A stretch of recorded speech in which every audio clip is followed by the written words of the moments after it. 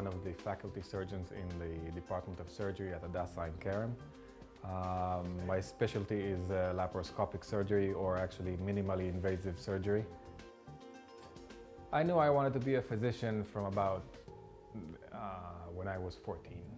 I was in South America in an American school, and we learned anatomy over there, and since then I knew that was my goal, to be a physician, to be a surgeon actually. And I had my goal, and that's what I'm doing. In the OR, it's a large team. Actually, all the team is there for only one person, is the patient. Without this teamwork, nothing works.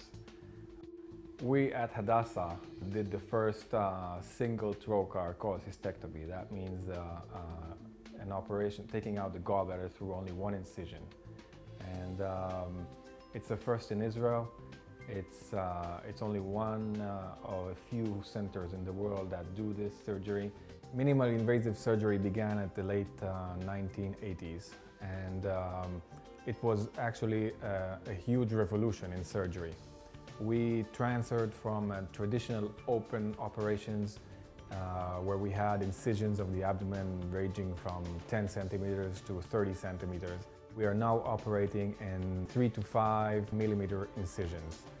So the big impact was on the patient post-operative period.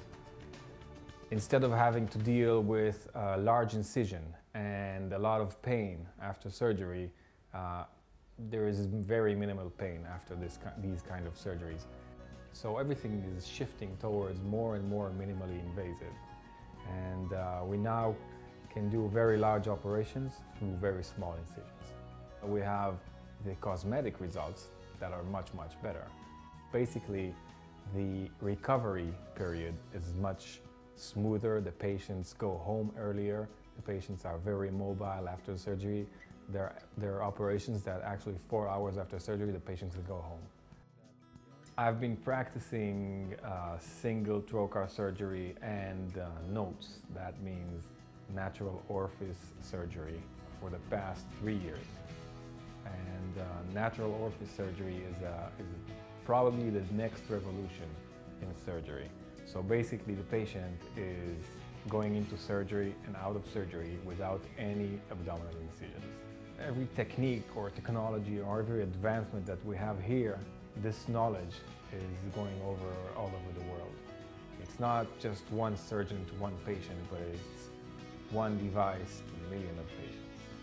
I consider myself as an innovator. This is an innovator dream. You know, you do something and it works and it has impact on patients. That's what everybody wants to do actually.